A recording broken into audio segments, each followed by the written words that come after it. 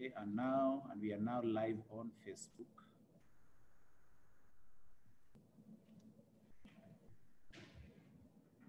Ladies and gentlemen, it's another bright afternoon, Thursday, 30th of April, and we are here at the Sandbox, ready to present to you another webinar. We have two amazing experts going to talk to us about finance and how to raise money, and governance, why you need to have your governance systems ready to receive funding. The key question and the big question you're asking is your business ready to receive funding? And the answer is your business needs to have good governance structures, and you yourself as an entrepreneur need to have a finance ready mindset. So if you can hear me, let me see by either show of hand or by chatting us on the box. Show of hands or chatting us on the box and saying, I am here. We'd like to know where you're joining us from, and we'll be engaging with participants during this time online. And today we'll be asking about what kinds of innovations you are currently doing. What kind of innovations are you currently doing? Because we'd like to be able to hear those innovations and use them to be able to encourage other participants and other entrepreneurs to also innovate. So once again, thank you very much for joining us and for being a part of our webinars.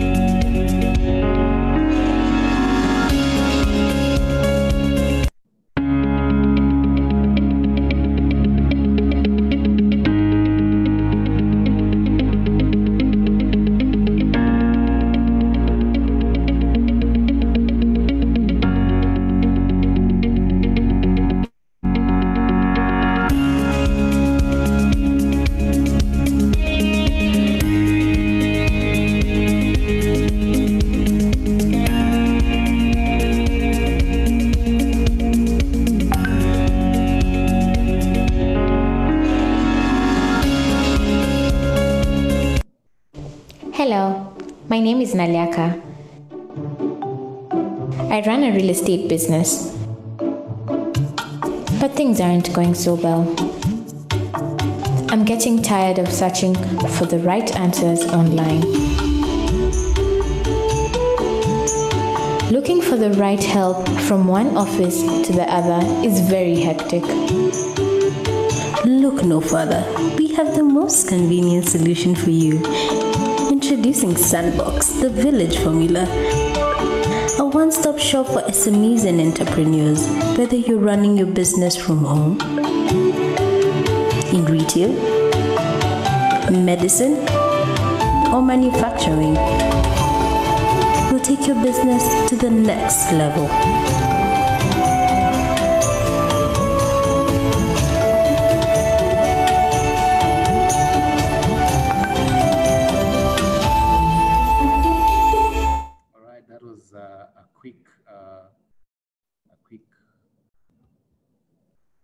That was just a quick presentation about the Sandbox, who is hosting you today. My name is Chris Odongo. I'm an expert based here at the Sandbox, a director of Wild International, which is our partner at the Sandbox. Let me take this opportunity once again to wish you a good afternoon and to welcome you to our webinar. I can see we already have 12 participants online. If you can hear me, let me see you raise your hand, or let me just see you also chat us on the chat. Just tell us again where you're logging in from. And specifically today, as we engage, I'd like to hear from our participants, what are some of the innovative things that you are doing in your business at this particular point in time? This morning, I was talking to an entrepreneur who was in the travel and hospitality industry. And as you can imagine, they were expecting to receive tourists from our source markets, that's Europe. And all the tours that they had arranged this year have been postponed, cancelled. And so he found himself having run out of business.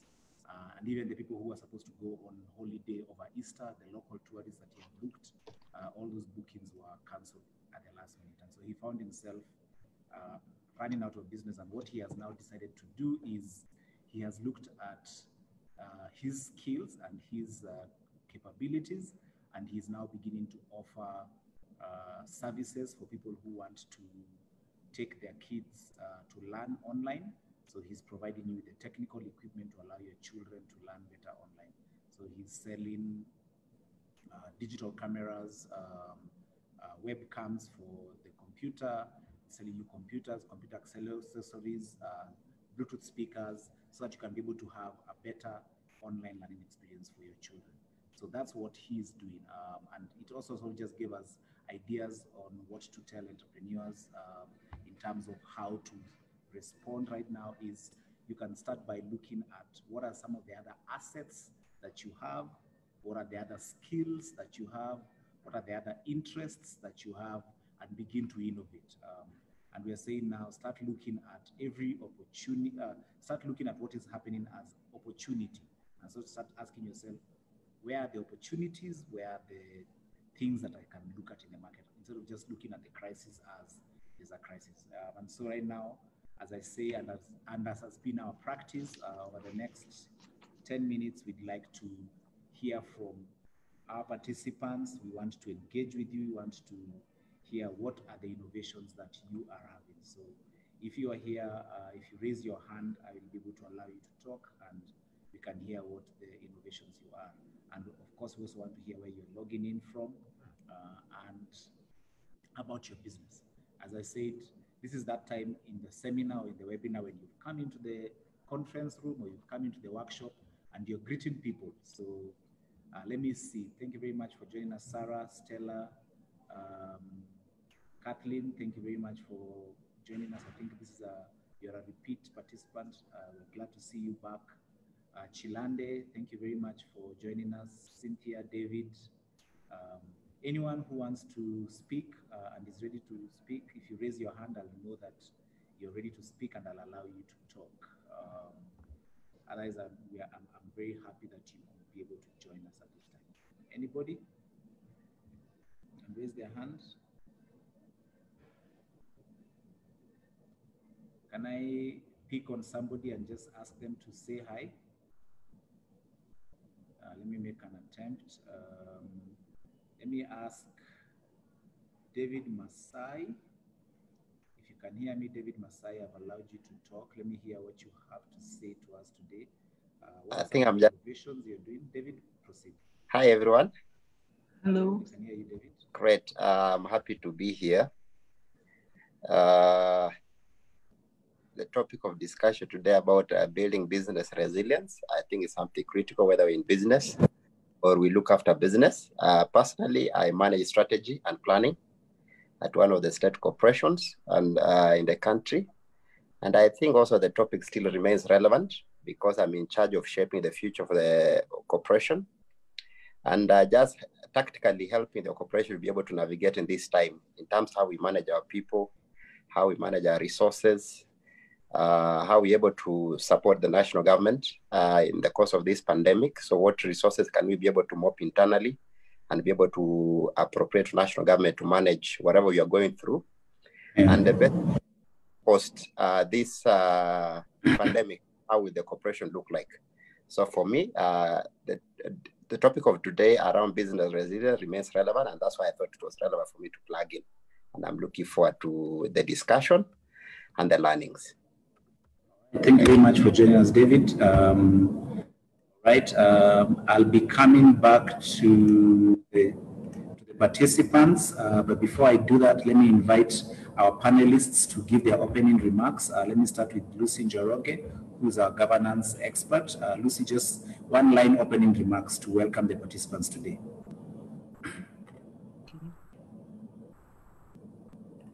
So thank you so much, Chris. My name, as you've heard, is Lucy Njoroge, and I run Business Deepening Hub, which is based at the Sandbox. It's a governance and consultancy firm that provides audit, training, and implementation of governance principles in businesses so that they can achieve sustainable success. True to the village philosophy at Sandbox, Business Deepening Hub collaborates with experts in various fields to build sustainable businesses. I am a certified accountant and a certified secretary, and I'm happy to be with you today. Thank you very much, Lucy. Our other panelists, Stephanie, please say hi to us and welcome the participants. Just one line, telling us, tell us, say hi. Good afternoon, everyone. So glad to be here this afternoon and looking forward to great interactions and conversations. My area of expertise at the Sandbox is in finance and particularly in investor readiness. And this is a conversation that we are going to be having this afternoon in alignment with the current times. So looking forward to this session and welcome, and let's learn from each other. Thank you. All right, thank you very much, Stephanie. We're glad that you made time. For our attendees, I'm looking for what are we currently doing in terms of innovations. So let me look for somebody. Since most people are not raising their hands, I'm going to have to just take a huge bet and invite somebody to speak. Let me invite Ann Komira. Ann Komira, are you able to talk to us? I've allowed you to speak. If you can unmute yourself, just tell us where you're joining us from, what company you're running, and how are you innovating to survive? What are some of the things you're doing?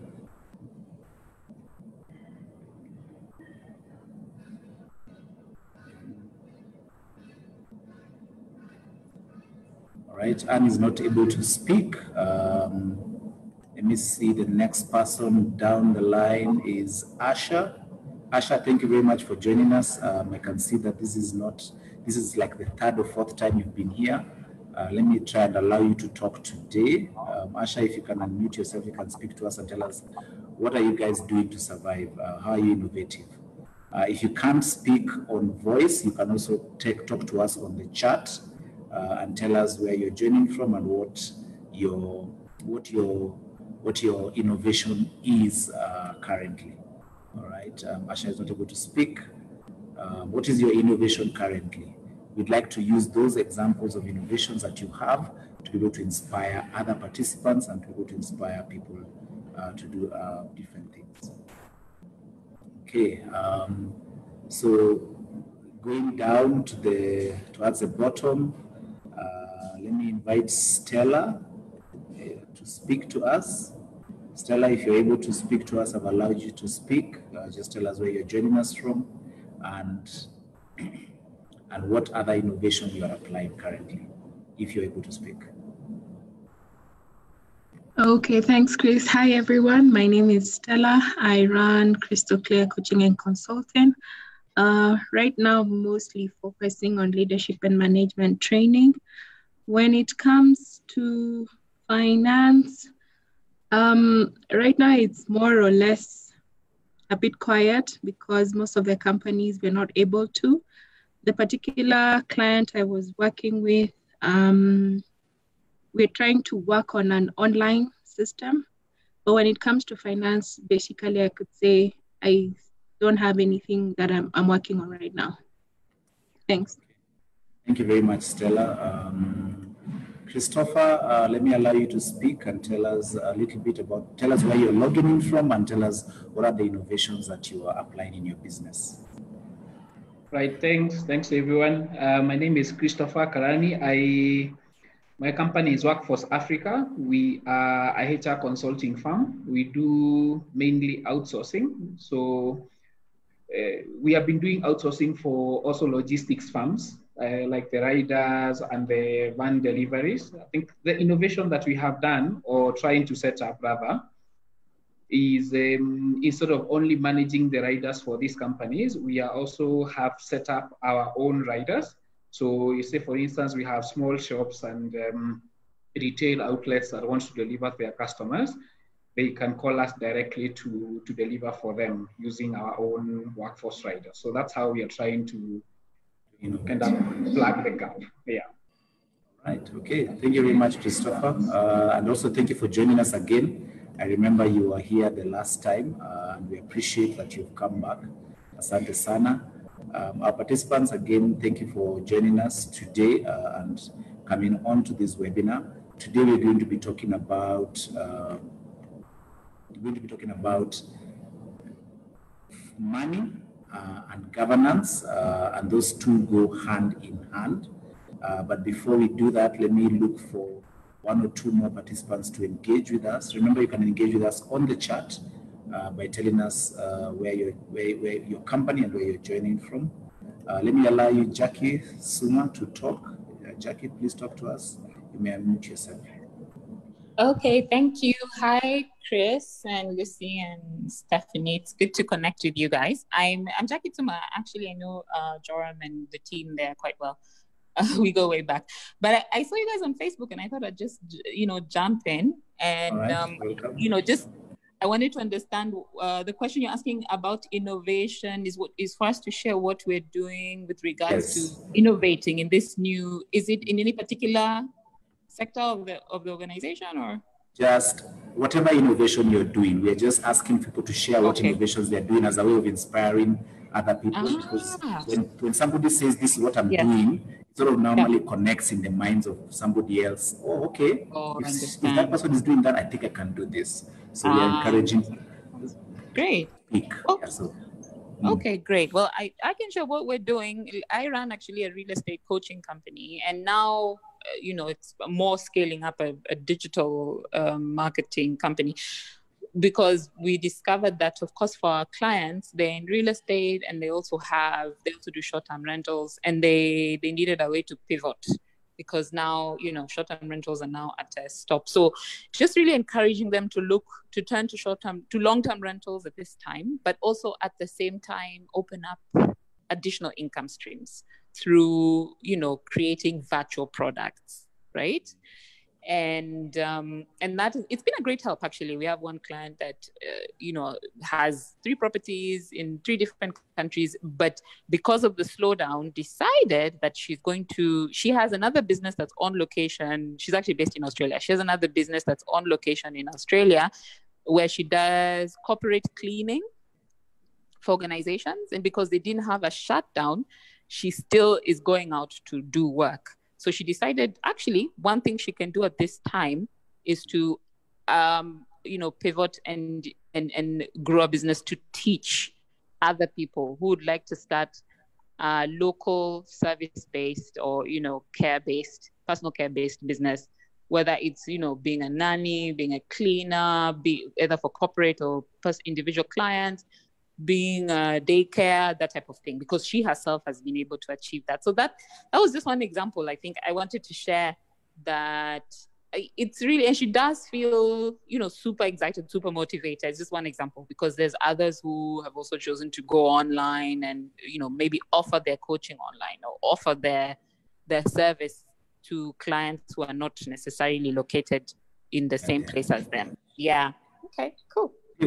Thank you very much. So, ladies and gentlemen, we've come to that part of the webinar where I share with you something about the sandbox. And today I'd like just to show you a very interesting thing is, and if you look at the screen, these are all the partners that we have at the sandbox who are ready and interested in serving you as our customer. And we divided them into 4 different areas. The first area is the value engine. And on the value engine, we're saying these are partners and experts who are able to help you develop a clear value proposition for your customer. Starting with research, understanding your customer and understanding your market segments, to product innovation in terms of just creating a clear product and a value proposition around your product. And coming from, now that I understand my customer, I understand where my customer segments are, then I can create for them a product. And also then going back again to research to say how many customers are actually there in the market. And then CS consulting with customer service, helping you to define a very good journey where your customer is going to be served at every touch point, how they're going to be served, to business strategy, where we help you to develop a clear strategy to win in the market, and that's what we're calling the value engine. And then we also have the capital engine, and the capital engine has to do with finance and accounting, keeping your books and being able to report on your numbers in a very accurate way. Investor preparedness, where we are able to get your business ready to connect with investors and helping you to fundraise so that you can be able to get the capital you require to grow. Audit and tax, where you're able to prepare your books for return, make sure that the books of accounts are actually reflecting the true status, and tax planning. And then collections and debt management, where we are helping you to structure the flow of money from people who owe you to people who you owe in a way that is structured. That's on the capital engine side. We also have what we are calling the efficiency engine. And for the efficiency engine, we're talking about making your business professional, making your business run smoothly. And we have an IT expert who helps you think about the IT products that you need in your business to make your processes faster. We have process and quality, helping you to document your process manual and develop what is called operations manual for your business, and ensuring that you have quality in terms of consistent production of goods and services at the same quality. And then governance, which is what are the governance structures that you need to put in your business to build trust and to enhance accountability. And then legal, there's an in-house lawyer.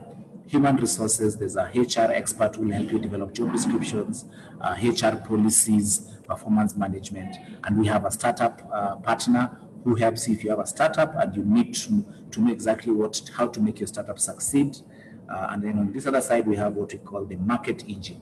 And with the market engine, you're talking about anyone who is helping you to connect to your customers. So we have marketing and marketing plans. We have digital marketing, which is using digital technology to connect. We have brand strategy and brand design, which is basically just giving you a good image. We have public relations, which is connecting you to the public. And then we have a sales expert. So these are all the experts that are available here at the Sandbox, and we're inviting you to connect with them during this time. And that is really just what I wanted to share with you about the Sandbox today. And as I said, today's topic is about money, and we are largely talking about two things. We're talking about governance, and we're talking about readiness for investors. Are you ready to receive investors in your business? And what we're trying to say here is money helps your business to catalyzes growth in your business. So you can be able to buy an asset, you can be able to finance your working capital, and money comes from investors. But investors want to have confidence in your business. They want to be able to trust that when that money comes into your business, it's going to be put to the right use. And that's where governance comes in. And so today we have those two presentations: how to be ready for investors and how to have the right governance structures in my business. And we're going to start with Lucy, who's going to take us through governance. And I'm going to invite Lucy to put up her presentation. And as Lucy puts up her presentation, let me remind you as our participants, please put your answers for us questions in the Q&A button that's at the bottom of your screen.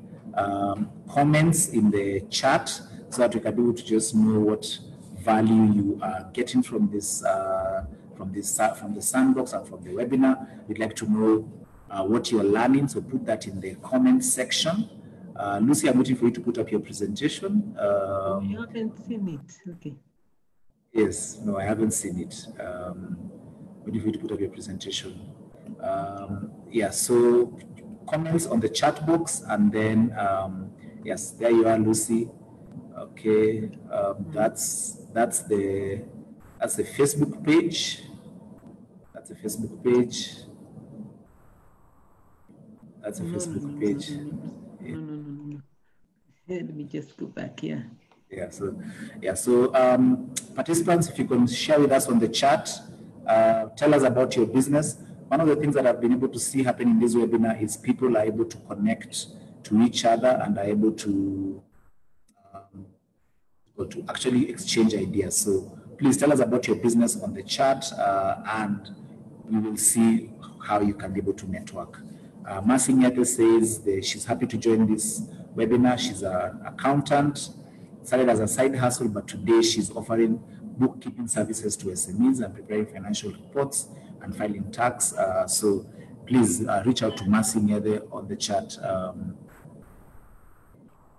Lucy, you need to, when you click share screen, you need to select the PowerPoint. Did you already open your PowerPoint?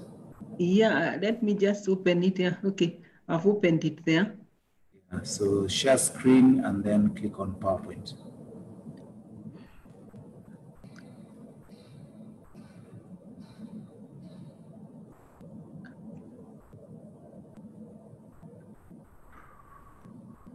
Can you see now? Not yet. It's not yet loaded. Oh, okay. Okay, just 1 minute.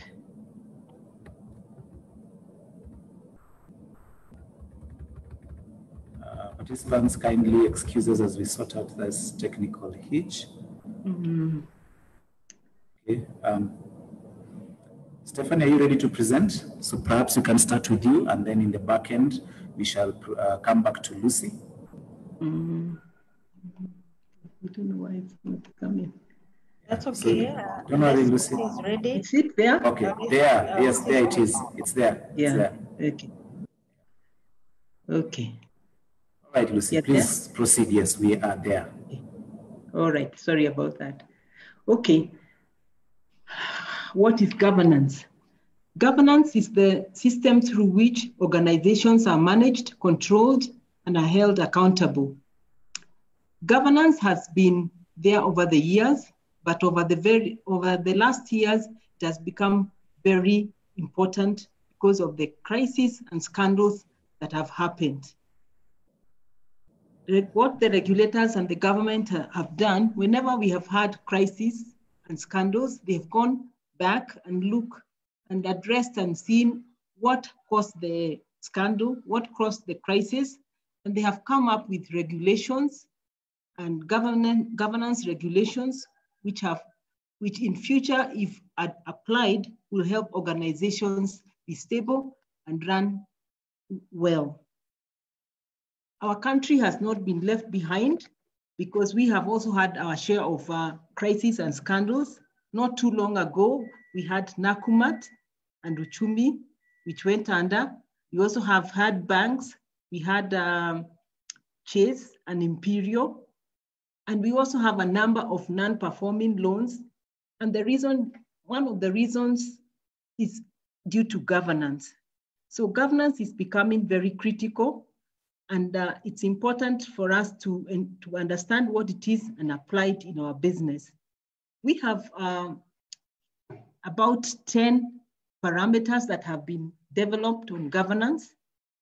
And we can start with the board of directors who are appointed to run the organization on behalf of the shareholders. We have another parameter, which is performance, management, and controls.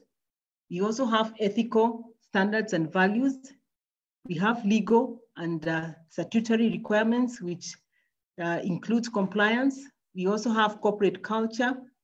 We have disclosure and transparency. We have risk management, and we have corporate social responsibilities. You may ask, how does this apply to SMEs? But I believe that even if you start your business today, governance is very critical. You look at ethical standards, how you run your company in an ethical way will mean whether you draw some certain customers or not. So it's important, even as we begin our business, to think of governance. The only thing we'll apply what is applicable, and as we grow, take in more and more of the governance structures. I'll share now I'll pick some of the parameters and share them with you in more detail. The first parameter that I would like to share with you is the board of directors. The board of directors are appointed by the shareholders, and they run the organization on behalf of the shareholders. A good board of directors will be composed of a good mix. It will have both genders. It will have various disciplines. It will have the young and the old, so that when they sit down, as you can see them there, they'll bring, every area will be represented because everybody has a perspective. And once they sit there, they'll make better decisions because of their composition. Some of the functions or some of the roles of the directors include establishing policies and procedures, developing the strategy, hiring and firing the top executives, explaining firm performance to shareholders, and this is what they do in every AGM. They decide on dividends depending on whether their organization has performed well. They approve the annual budgets and monitor them either monthly or quarterly to ensure that they are meeting their targets. They also approve the CEO, they assess him, and they give him all the support to run the organization. Leadership is critical because it sets the pace. So it's important that you have it composed properly and you have it running properly. And we want the board of directors to be very agile and on top of things, especially at this time, so that they can ensure that the company runs in a smooth way. The next governance parameter that I would like us to look at is stakeholder management, and we can begin with the external stakeholders. External stakeholders include our investors who are checking on us because they may be interested in investing in us. We have the community.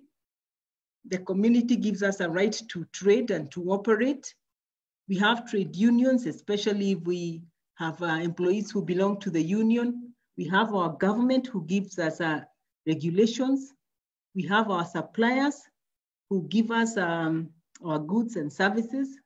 We have our customers who we have lent, who buy goods and our goods and services, and we have our creditors.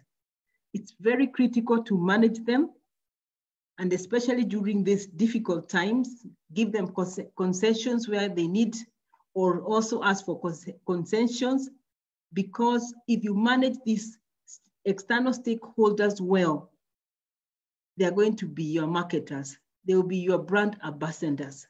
So ensure that you manage your stakeholder very well. This is done by mapping them and then looking at their various needs and then seeing how you can plug in.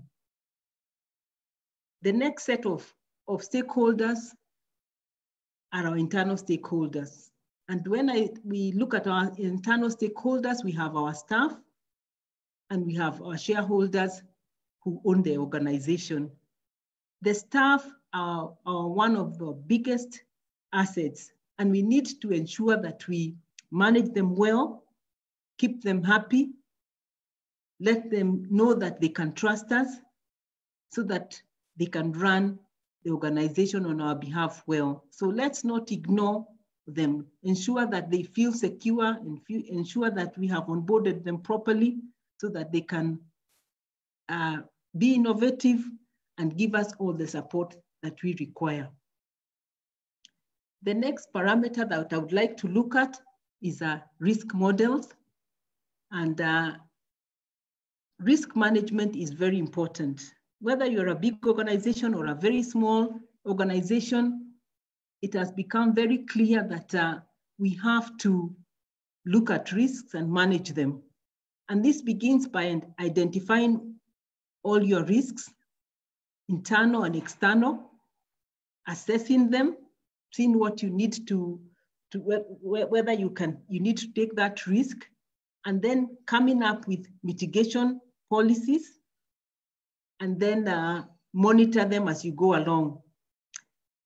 Normally, I find that with small organizations, they want to take the minimum risk, or if I give an example of, say, insurance, they will insure their vehicles, but they will not insure themselves, which means they are exposing themselves to risk in case something happens. So ensure you identify all your risks, keep assessing them, look for mitigants, and then monitor. And more so during this time of crisis, we have seen more risks have crept in, and we need to ensure that we manage them so that we are not affected. Then I would like to look at compliance.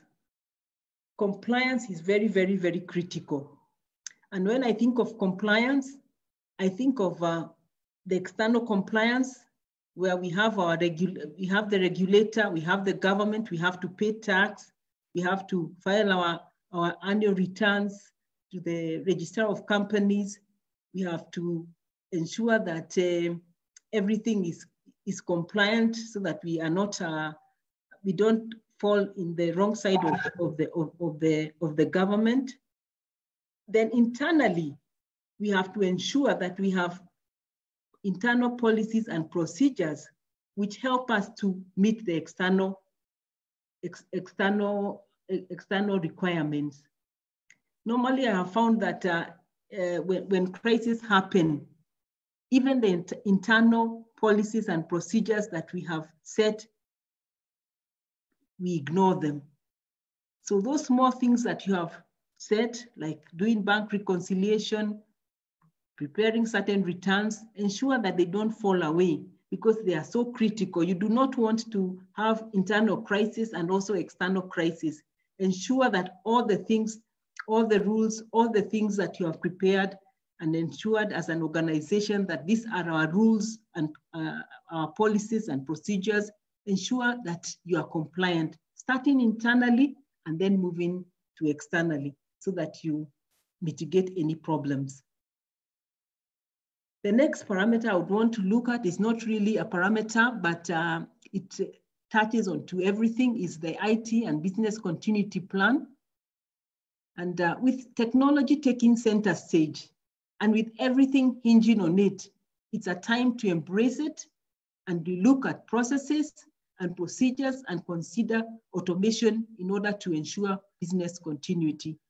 So just look at your processes and see what you need to automate. It may start with the smallest thing as having an online banking platform, so that you do not have to go to the bank. You can do all your transactions online. So start. You don't have to be an IT guru. What you need to do is look for a collaboration, so that you can begin to use IT to ensure that you have business continuity. And especially at this time, which looks like this will be the norm going forward. Our next parameter that I would like to look at is ethical leadership. And ethical leadership includes not giving bribes, running, following certain values, and ensuring that we run our organization in an ethical way. And we do not want people to have any perception that we are not running our organization in an ethical way. Ethical business has many advantages. It means you become more profitable. You protect your brand and your reputation. It gives you a right, it is the right thing to do. It earns your customers' trust and loyalty. And it gives investor confidence. So it is very, very important, and even especially at difficult times, when you're running through difficult times, sometimes you feel you want to change and maybe cut corners, but ensure that ensure that even in these times you run an ethical organization, because ethical business is very, very important. You may lose deals, you may lose good employees if you don't run your organization in an ethical way. Now, I would like to leave you with a parting shot by Alvin Toffler, and he says, the illiterate of the 21st century will not be those who cannot read and write, but those who cannot learn and relearn. Forced hibernation may put us down, but it offers an opportunity to lead our businesses innovatively. Thank you so much. Bye. All right, thank you very much, Lucy, for that short MBA on governance.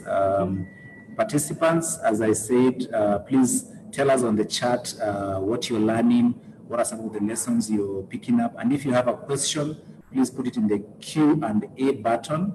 I can see Kathleen has raised her hand. Does that mean, Kathleen, that you want to say something? Please raise your hand again if you want to say something. Kathleen, you've disappeared. All right, Linda, I'm going to allow you to talk before we go to our next panelists. Linda. Yeah, so I would like to say that presentation was good, and I would like I have learned a lot about the governance, and that it was short and it was good. So keep up. That's all I just wanted to say. All right, thank you very much, Linda. Catherine Wairimu. Wait, Catherine Wairimu, you've disappeared from my... okay, Catherine Wairimu, you may say something and then we go to our next presenter. Okay, thank you so much. Apology for that raised hand. I didn't know it had raised itself. Now, thank you so much. I've really learned a lot, especially on the areas we need to check on, like the bank reconciliation, tax reconciliation, things that we can really ignore at this time. And wow, I've learned a lot. Thank you. I really need to look at that.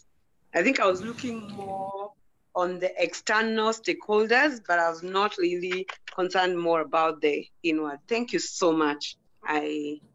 Yes, thank you. Thank you, Catherine. Janet Onyango, speak to us and then we'll go to the next presentation. Janet. Hi, I would just like to know once and for all, because I'm hearing many different versions, what is the law concerning the registration of a sole proprietorship as a limited liability company? What is the law concerning registration of a sole proprietorship as a limited liability company? With one director. So we'll come back to that. Lucy, will you be able to answer that, right? Yes, yeah. So let me allow you to answer, and then we'll go to the presentation by Stephanie. Lucy, over to you. Yes, these days you are able to register your organization as a company and just be one shareholder and one director, just like a sole proprietor. The only thing, again, when you become a company, there are many things that come in. So that's what you need to know, but it's possible. Yeah, so we can chat later. Yeah. Okay, I think just also to add to my voice is that when you register as a sole proprietor in the law of sole proprietorship, it's an unlimited situation where you can be taken as an individual all the way to the courts to answer for the liabilities that the organization takes. But when you register as a company and you incorporate a company, you're allowed to incorporate it as a sole director and as a sole shareholder. But within that, then the company takes over all the liabilities and they don't come to you. But yes, you can also reach out to Lucy for further guidance. For now, allow me to invite Stephanie to put up her screen. Stephanie, please put up your screen. All right, there we go. And then you may now then proceed with your presentation. Participants, please put your questions in the Q&A and we'll come to them. Okay.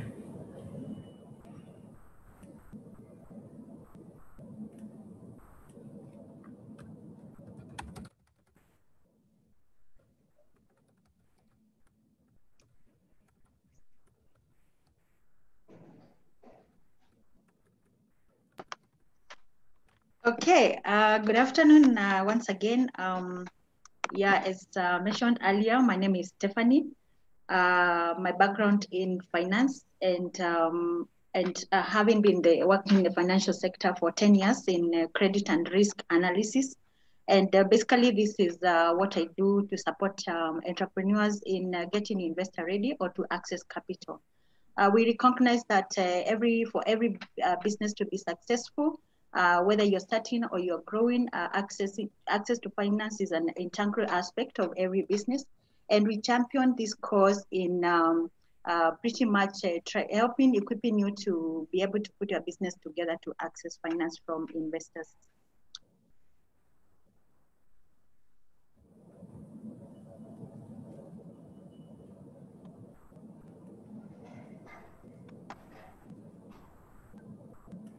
Okay, Stephanie, please proceed. I'm trying to move to the next slide and use your arrow button. Yeah, it's not responding. There you go. Sorry, try again.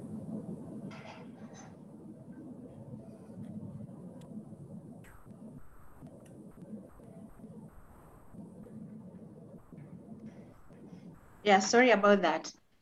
Okay, so what we do at Upscale is that Upscale exists to support entrepreneurs by providing capital advisory services for business entities looking for funding to meet their financial obligations. That could be in terms of working capital, in terms of general investments in OPEX and CAPEX, or commonly referred to as capital expenditure and operational expenditure, and just for the businesses to be able to scale up. So our mission being to help entrepreneurs break the bottlenecks that they encounter when accessing capital in order to scale up their business ventures. Just to share and highlight by Venture for Capital survey, which was conducted in 2011.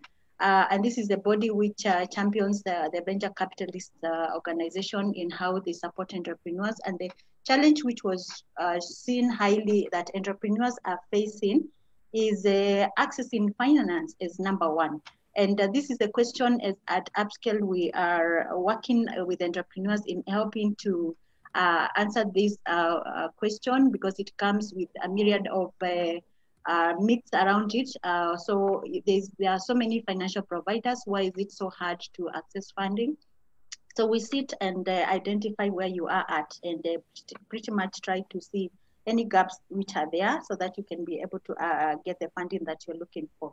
The objectives working with Upscale is that, like I mentioned, we are geared towards helping you identify those gaps where you knock the doors and get rejected, to help you also focus on your business, on your core business, because again, chasing after investors can also be time consuming and can lead you to losing focus in running your business.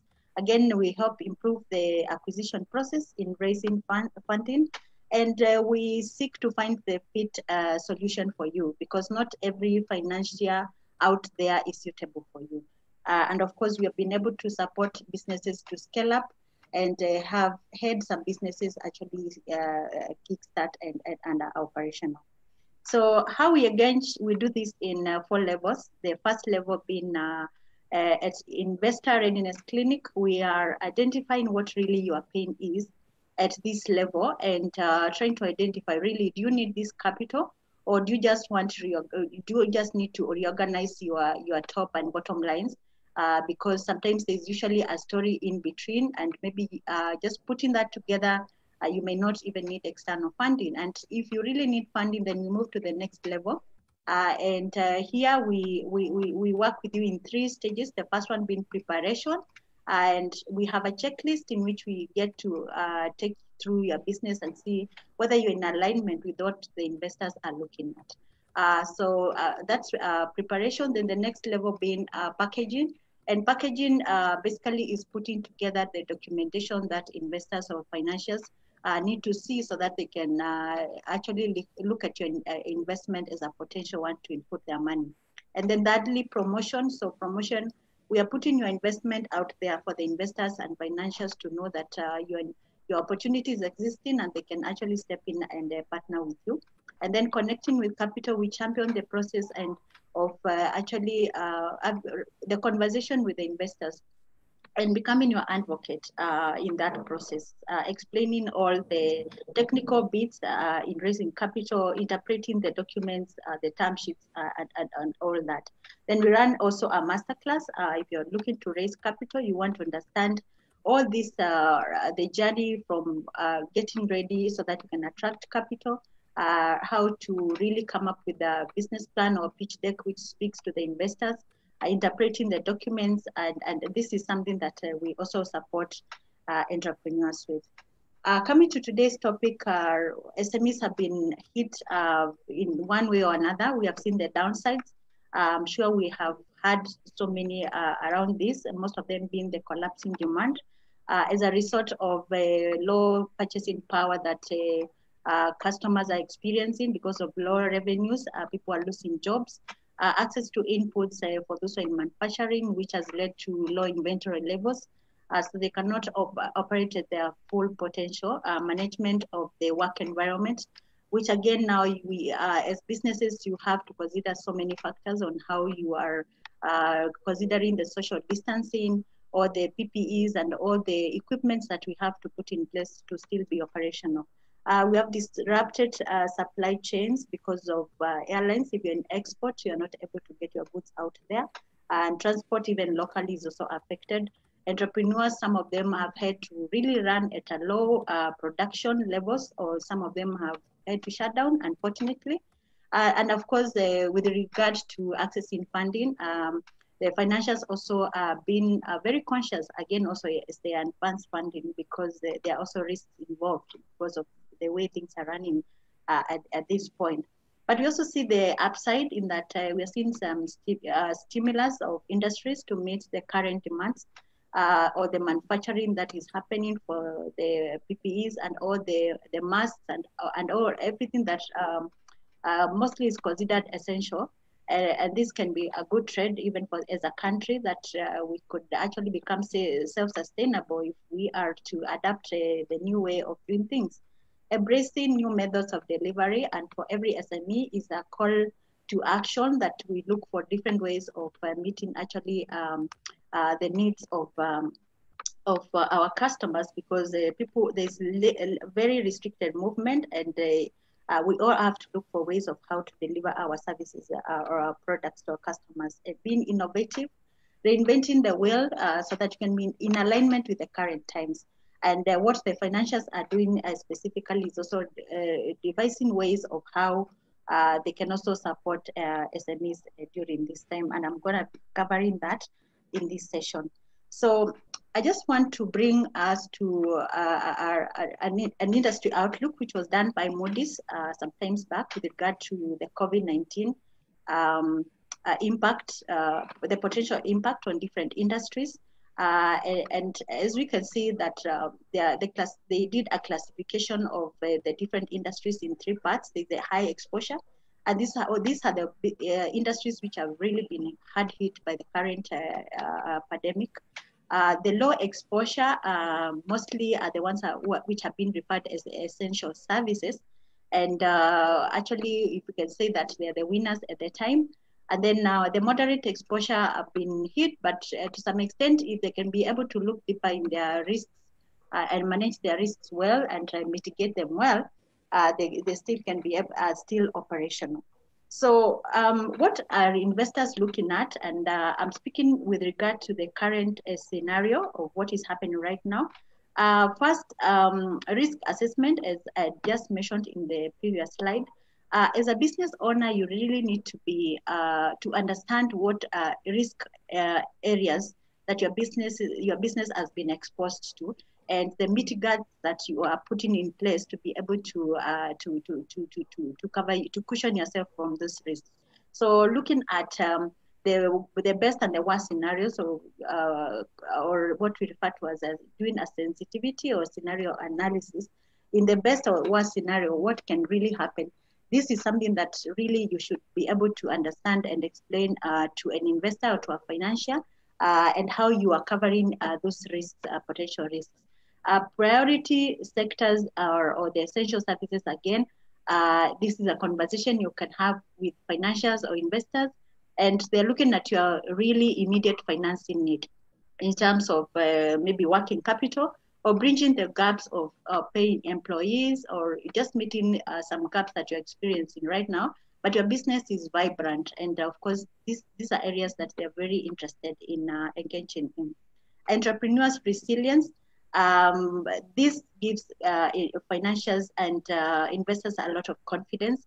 And as we have seen, when the pandemic started, some businesses, we have seen them resorting to shutdowns. And the very reason as Sandbox, we are having this conversation of resilience. If your business is still operating irrespective of the crisis, and you are really looking at how best you can be able to still remain productive, that is a very good sign right there for investors.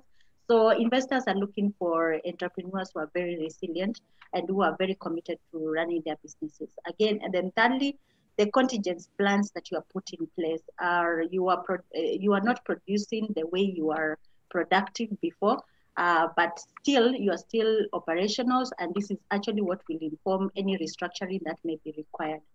So what short-term or long-term plans have you placed in your business so that you can still remain relevant and operational? And investors are very keen to understand that you actually put measures with regards to the same. So to conclude, what I would advise is that, and what we need to keep in mind is that we really need to manage our cash flows very keenly, very wisely. Have open communications with your partners. That's from your staff, as Lucy has mentioned, the stakeholders.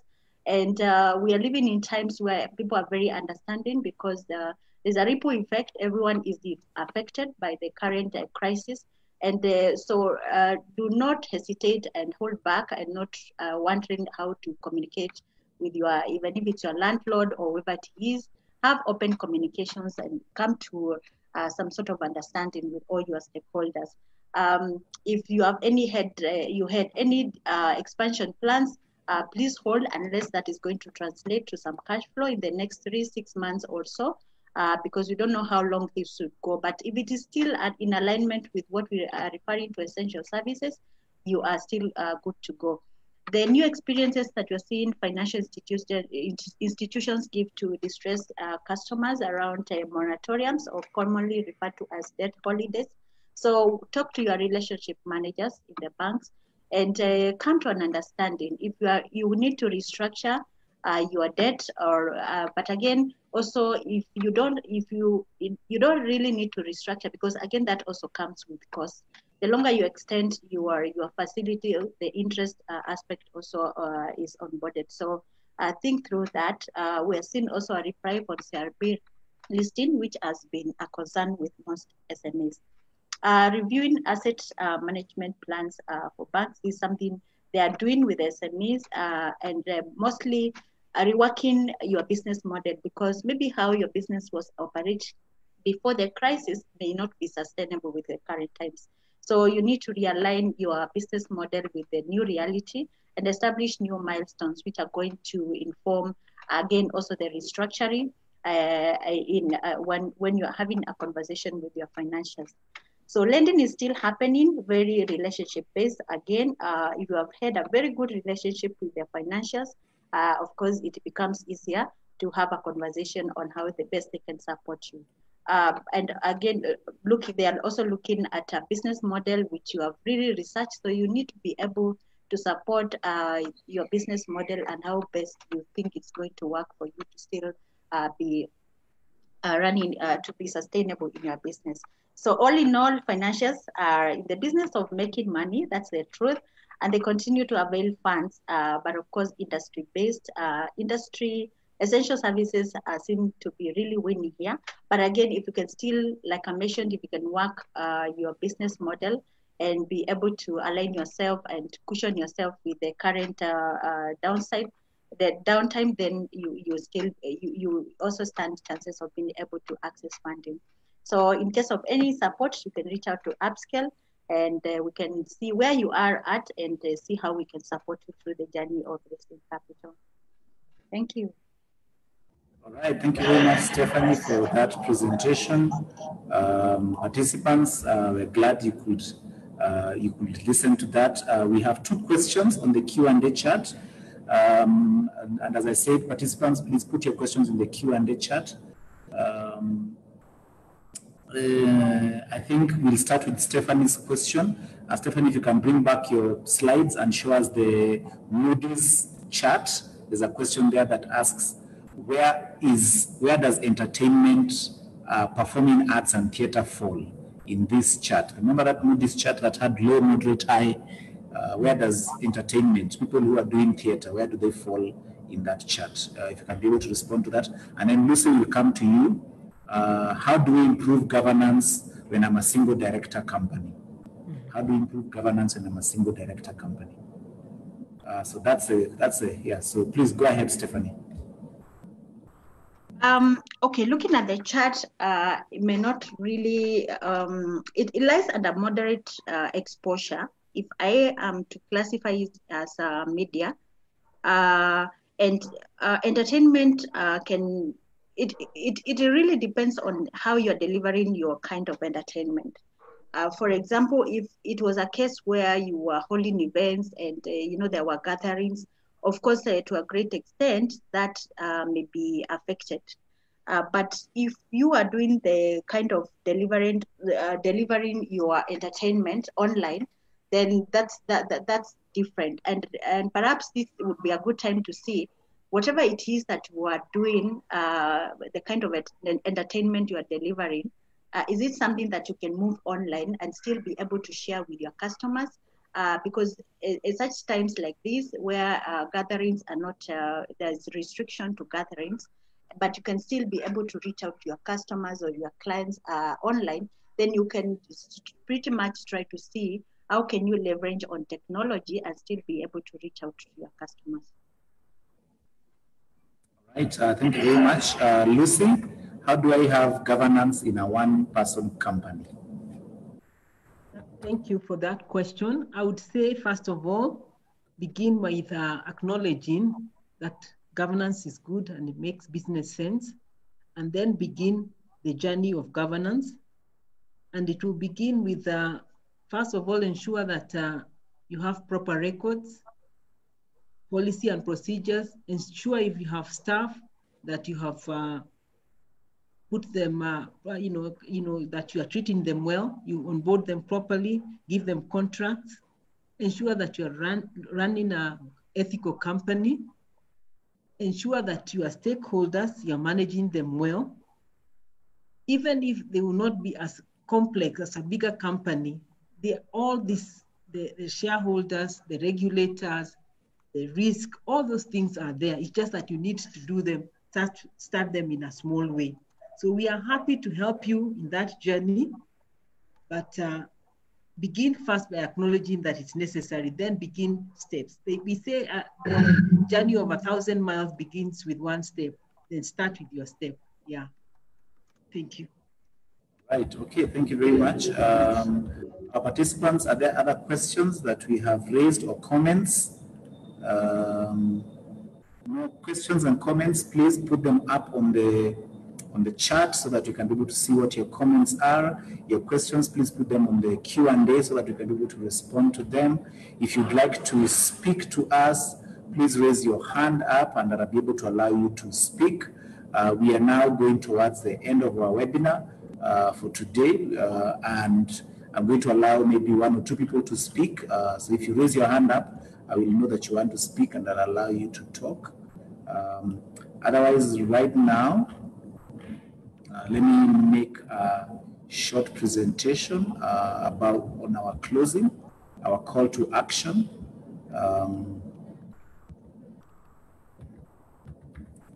Make a short presentation on our call to action. We are asking you, are you ready to go back to work? Are you ready to go back to work? That's our big call to action. Are you ready to go back to work? And we're asking you to consider the following things. There's going to be a new normal. Social distancing, temperature checks, healthcare costs are going to be higher. There's going to be new human behavior. So are you ready to go back to work? Secondly, have you told your customers that you are actually going to go back to work? You know, a lot of people closed and went to work from home and did not stay in touch with their customers. So you need to be able to tell your customers, look, when things open, we are going to be going back to work. So you need to start having some advanced touch with your customers. For employees, we are asking you, what are the new skills that they need? What are the new working terms? You need to start thinking about that. And for your suppliers, how efficient or how effective are you going to have them? And what are they going to do for you so that you're able to go back to work? Our call to action is we're asking you to engage an expert. We are available to offer you one-on-one coaching, consulting. We can be able to help you develop your readiness to go back to work. We can help you to be able to look at the areas of governance in your business. We can be able to help you to look at how to get investors for your business, whether it's preparing business plans. We can be able to do that. We have experts at the Sandbox. And for any other expertise, as I presented before, we have many experts that we can be able to help you. Also, we're inviting you to attend our webinars every week. On Wednesdays, we have strategy tips at 9 a.m. and on Fridays, we have expert tips. Like today, we had governance and we had investor readiness. Next Friday, we're going to be having digital marketing and ICT, and you don't want to miss that. We're going to have digital marketing and ICT, and during that webinar, we're also going to be announcing a series of trainings on digital marketing that are going to come for entrepreneurs over the rest of the year. So you don't want to miss that webinar. And we're also inviting you, come with a friend to our webinars. Don't come alone. Tag along another entrepreneur and come with them and pick up some insights. Otherwise, as we draw towards the end of our time today, let me take this chance to thank you. Thank you for your comments and thank you for attending. Before I invite our panelists to give their closing remarks, I'd like to invite Eric Kinoti to speak to us. Eric Kinoti is one of the experts here at the Sandbox, and Eric Kinoti had a comment to say about governance and investor readiness in connection with I think it was anyway. Let me allow Eric to speak. He had something to say about governance and investor readiness. Eric, if you're ready, you may unmute and show your picture. Okay, thank you for this opportunity, Chris. The presentation was well done. Thanks, Lucy and Stephanie. Mine is just to reiterate that as you get, just to say echo what Lucy and Stephanie said, as you get ready to attract financing, you have to ensure your business is compliant from a financial perspective and a tax perspective. So before you even start that discussion with potential investors, it would always be good to conduct like what we call a due diligence, either from finance perspective or a tax perspective. So mine was just to reiterate that. Yeah. All right. But well done, the presentation. Okay, thank you very much, Eric. Tax due diligence, you don't want to invite investors into your business and then they discover that you have a tax liability that you had not declared. That is going to be a recipe for disaster. Our participants, we've come to the top of the hour. It's 3 o'clock.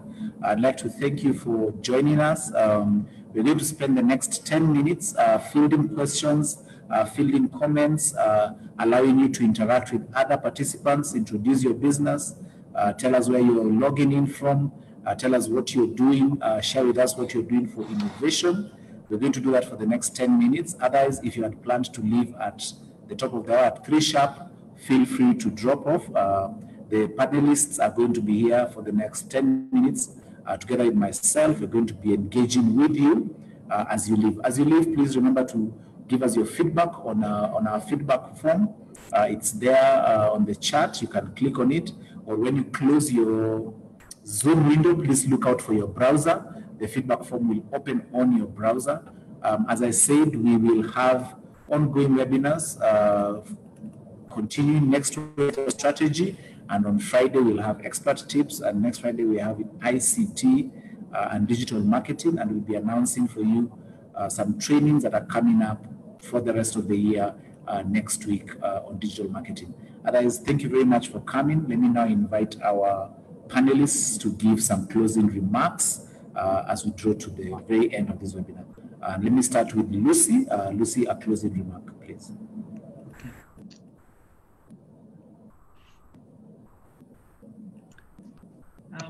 Thank you so much. Thank you, everybody, for coming. And I hope that you have found it useful.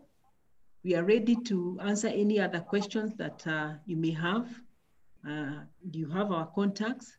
But thank you so much, and I've enjoyed being part of this today. Thank you. Right. Thank you. Thank you. Thank you. Let me now invite Stephanie to give us her closing remarks. Stephanie. Yeah, thank you, Chris. Thank you all for being part of this webinar, and trust that you have picked one or two things that you can apply to your business. I'll close with a quote by Jeva.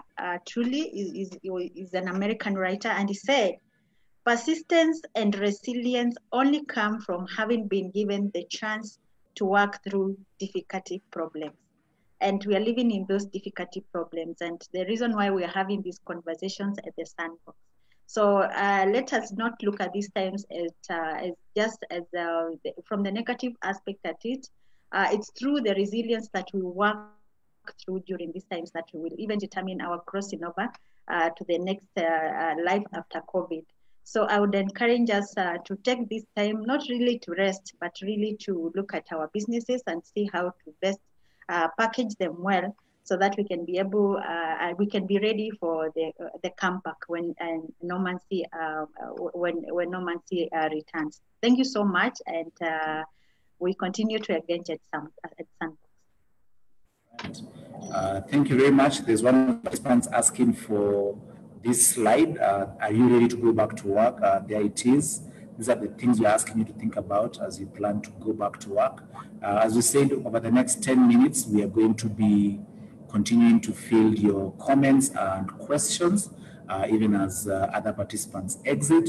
Again, thank you very much for joining us. For those of you who are coming back again, Asha, Sami, thank you very much. Kathleen, Catherine, Christopher, Eric, Faiza, thank you very much for joining us for a second time. Maureen Nafula, our #1 fan, thank you very much for coming. Yeah, so, and the rest of us who have come for the first time, it's good to see you. Thank you.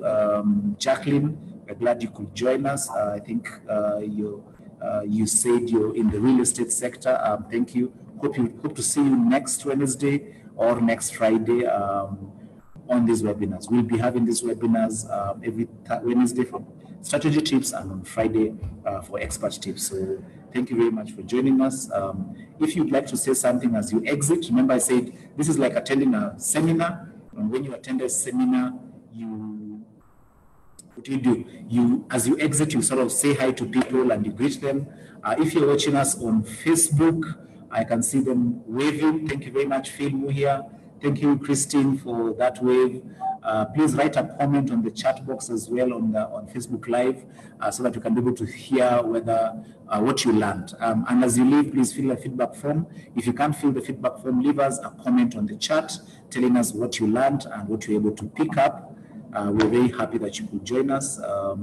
As I said, the next 10 minutes, we're just fielding questions and comments from participants and interacting with our panelists. So let me circle back to Stephanie and Lucy. Is there anything that you'd like to say? This is now just that part when you interact with participants. You say something that is residual, or you add a point or two. If you have anything, I'm circling back to our panelists as I wait for our attendees to raise their hands and tell us something or to say something on the chat. So our panelists, do you have, let me start with Lucy. Lucy, talk to us, tell some participants something even as they exit. I would like to tell them that governance is not just for the big companies, but even if you start your business today, you can think governance, because it makes business sense. And even just like somebody said, when you might say you don't like maths, and but when you pick a chair and you want to put it through a door, you have to measure the door and the size of the chair so that you see whether and you're using maths. So even when you're doing business, even when you're interacting with your friend, governance is coming to play, but you don't think of it as governance. So I would say embrace governance and start building your structures so that you can build a good company, knowing that you want to grow, you want to have investors, and what they will look is how you run your company, which is governance. So karibu to the governance world. Okay. All right, thank you. Stephanie, say something. Participants, please note this is the time to also talk. If you raise your hand, I'll allow you to say something, whether to introduce yourself or whether to just say what you learned. But right now, let me invite Stephanie to say something. Yeah, just to add on the investor readiness bit, the most, of course, this is a conversation that can be quite wide, but just to summarize the key aspects that investors would be looking at and which you can be looking at your business right now is, of course, first you as an entrepreneur, in that you have the right resilience and the answers to your why and the vision and the big picture of the business that you want to run. That needs to be very clear. And then again, your business model also needs to be looked and worked very well, show how you are making the money in the business and how sustainable it is. And when it comes to working out the figures, like the financial modeling bit, also the figures really needs to make business sense. You don't put figures for the sake of making it look attractive. Questions will arise on how really those figures are going to be sustainable. So these are things that I would request that we be looking at our businesses right now, whether we are having to work remodel our businesses or how they are running, so that really we can see that we are running really sustainable businesses. Again, also how they are governed, as Lucy has shared, because this becomes a very key aspect in attracting investors to put money in your business. Okay. Ladies and gentlemen, we have come to the very end of our webinar for today. Thank you very much for having joined us, and thank you very much for participating. Have a good weekend. Happy Labor Day, and see you next Wednesday and Friday. Thank you very much, our participants, our panelists. Thank you very much for the Sandbox team on the back end for providing the technical support. We appreciate what you've done for us, and we look forward to seeing you next week. From myself, Chris Odongo, and the entire Sandbox team, do have a good weekend. Bye-bye. Bye.